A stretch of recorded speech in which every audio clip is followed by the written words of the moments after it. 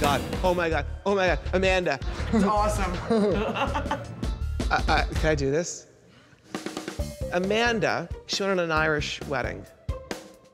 You may kiss your bride. So I arrived to Amanda's house the first day. I knock on the door.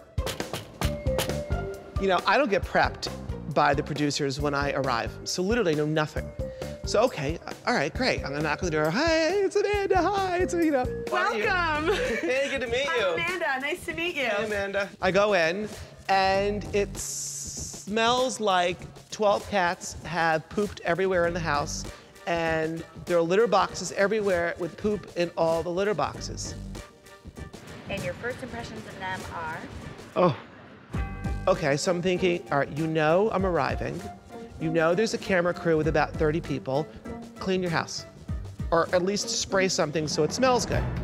I threw that apartment together pretty quick this morning. Oh, yeah. So now I'm gagging at the thought of how bad it is in here. And then I meet the groom.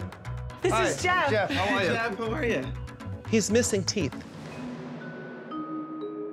Now, what do you do? You stare at his missing teeth.